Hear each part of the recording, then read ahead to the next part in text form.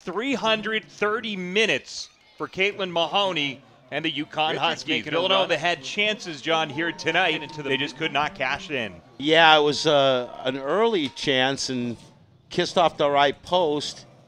Mahoney slapping that one away. But it was all UConn's night. That was the keeper Woodward who ranged a little out of the neighborhood and had to race back and get it.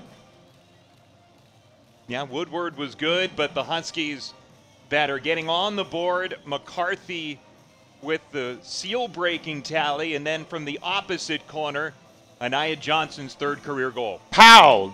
About 6 inches off of the turf, she ripped it home for her third of the year. Huskies add 2 more goals, both coming in the second half, en route to a 4-0 victory here tonight.